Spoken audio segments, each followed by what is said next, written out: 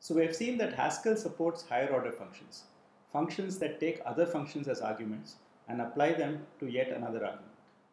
In the context of lists, map and filter are the two most important higher order functions that one can use. So to introduce map, let's look at two functions we have seen before. The first function is one that converts an entire string into uppercase. So this function is defined inductively using the base function capitalize, which converts a single letter to uppercase. So to uppercase of the empty string is the empty string. And if we have a non-empty string, then we capitalize the first letter and then recursively uppercase the rest. Another function which we have seen is one which squares all the elements of a list of integers.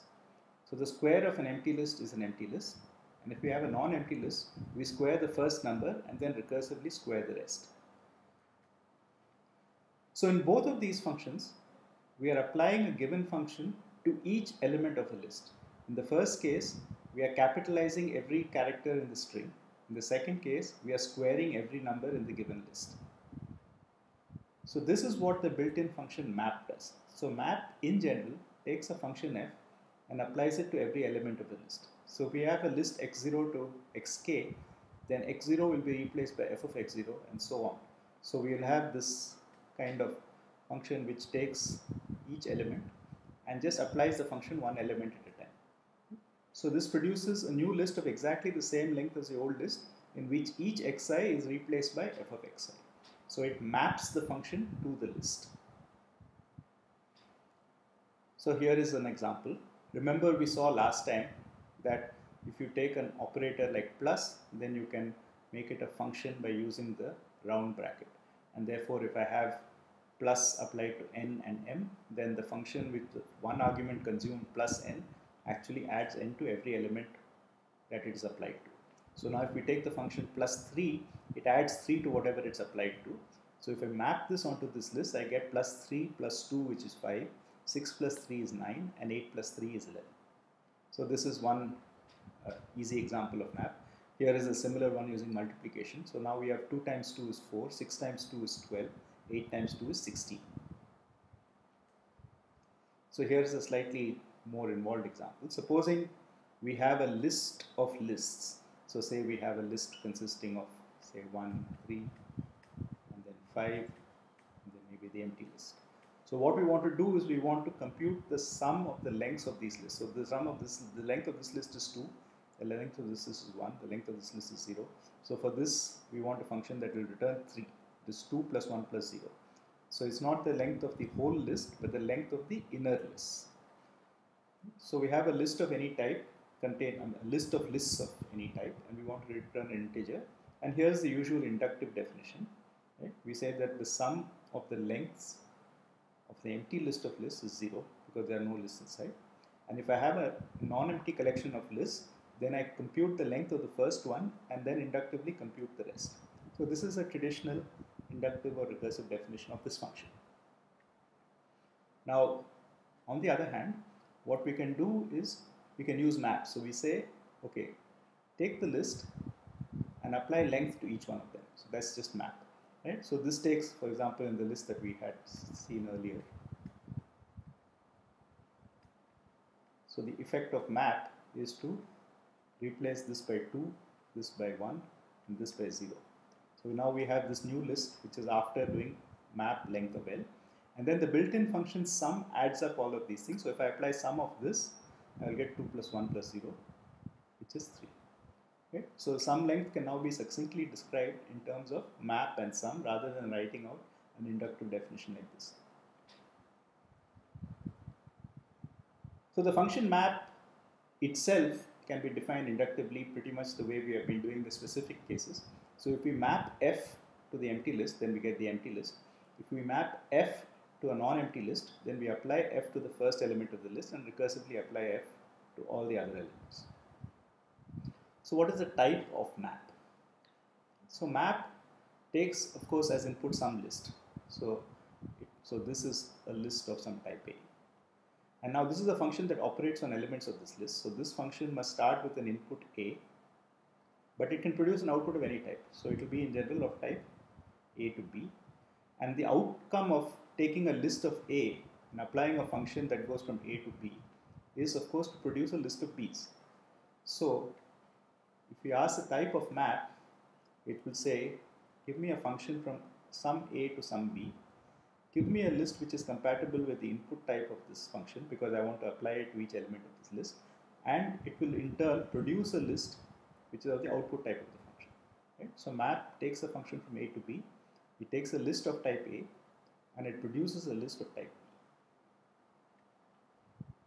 B. So map is one important higher order function. Now let's look at another higher order function which involves selecting elements in the list. So here's a specific example. Supposing we have a list of integers and we want to select from this list of integers those that are even. So an inductive definition would say that if I have the empty list of integers, then I get the empty list of integers. If I have a non-empty list of integers, then I have to decide whether to include the first element or not. So I have a function here which checks whether a number is even. It just checks that the remainder of x divided by 2 is 0. So that's the definition of even. So if x is even, then include x and continue extracting the even numbers from the rest. Otherwise, x is odd, so exclude it and just go to the rest. Right? So this is again a traditional recursive definition of this. But we would like to do this in general. So here it says we want to select all the even numbers. In general, we may have some other property which is true and false of some elements and pick out all those elements for which the property is true. So this is called filtering. So in filtering, we take a property P. So a property P is a function that takes a type and maps it to a Boolean value. So it takes, say, integers and decides whether they're even or not. It might take letters, characters, and decide whether they are vowels or not, for example. So filter takes a property and a list and it extracts exactly those items from the list that satisfy the property. Okay. So filter takes P, and if I'm going to filter an empty list with a property P, I get nothing because no elements are there to satisfy the property. If I have a non-empty list, then I check the property on the first element. If it is true, I include the first element and continue. Otherwise, I exclude. So in our previous case, the property was is even, but this is a generalization of that. So as we said, a property is just something which takes the type of the underlying list and decides whether or not each element satisfies the property. So it takes a function which maps the type A to bool. It takes an input list and produces an output list which is a subset of the or sub-list of the input list. So it's of the same type. It's not like map which produces a new list which is the result of transforming the elements to a function. So in map, each element is transformed by a function from A to B. So you get a list of B's. In filter, you're not transforming anything. You're merely selecting a sub-list. So the output list and the input list have the same type. Of course, it is possible that none of the elements in the list satisfy P, in which case the output list may be empty, but it will still be of the same type. So if we go back to our function even only, then the property in this case is the function is even, which we wrote before. So is even is, remember, it takes integers and produces booleans. It just checks whether the remainder is 0 when divided by 2. So if I filter a list given this function, then I will extract exactly the even numbers from the list. So this is a much more succinct way of writing the same function. So very often map and filter occur in conjunctions. So very often what we want to do is to take a given list, extract some elements from that list which satisfy a given property, and then transform those elements to some new elements. So here is an example. Supposing we want to extract all the vowels, so this is a filter, and then we want to capitalize these letters, so that's a map. So filter extracts the vowels and map capitalizes them. Okay? So we have first a filter function called isVowel, similar to isEven, which just checks whether the character is an A, E, I, O, or U. So we first apply filter to the list with this vowel as the property. This will result in a list which has exactly those characters which are vowels in the original list.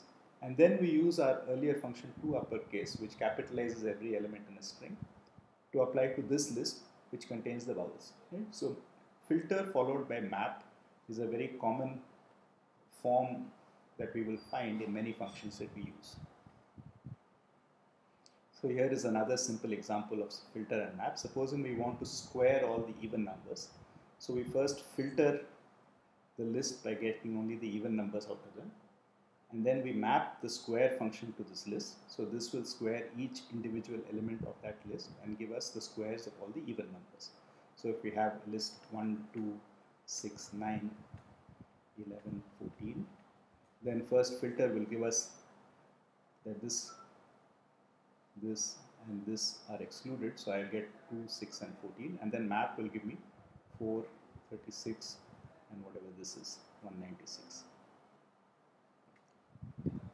So to summarize, map and filter are extremely useful higher order functions on lists.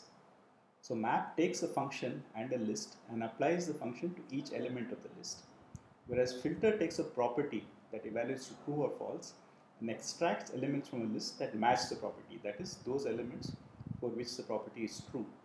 And we often use these in combination, so to extract a sublist and then apply a function to that list.